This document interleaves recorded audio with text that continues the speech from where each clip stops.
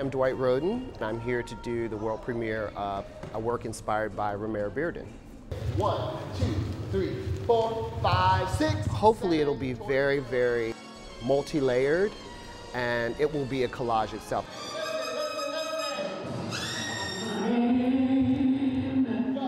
My name is Jamie D, and I'm a dancer with North Carolina Dance Theater. Working with Dwight is a lot of fun, but it's also really challenging. It's a very particular style, and he has a very particular kind of flavor that he puts into his work. Double line, a traveling pattern.